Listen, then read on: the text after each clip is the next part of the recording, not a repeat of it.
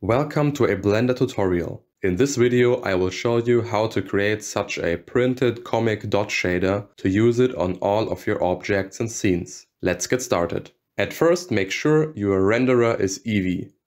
Then create a new material which you assign to all objects in the scene which should have this shader. In this case it's every object. Then open the shader editor. Plug the window outlet of a texture coordinate node to the surface output.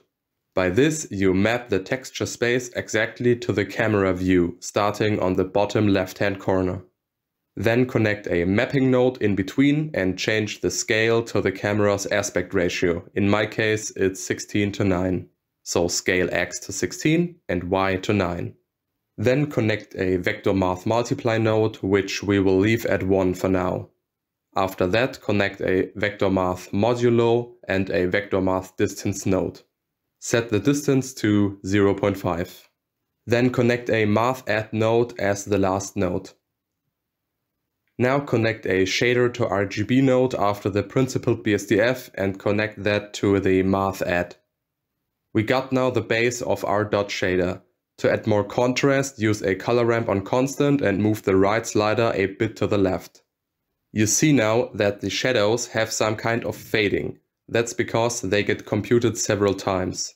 We can fix this by going into the render tab and changing the sample count to 1. Now the edges are very hard. So now we come to the multiply node which we prepared before. If it's on 1, we got 16 dots horizontally and 9 dots vertically. And if we raise this multiply value, we just add more dots to the image.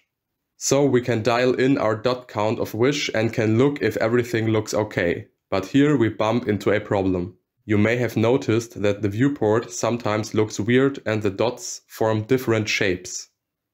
That's because the renderer has big issues displaying the right image.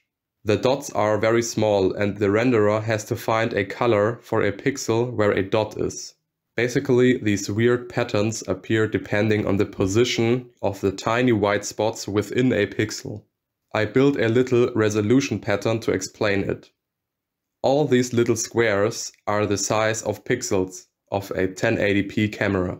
You see that it's not easy to say for the renderer which pixels are black and which are white. And when I slide the multiply node up and down, you see that the positions of these dots change as well. This is why the display of the dots is changing all the time depending on the resolution and the multiply value. So it is a bit of a trial and error game, which multiply value fits for your scene.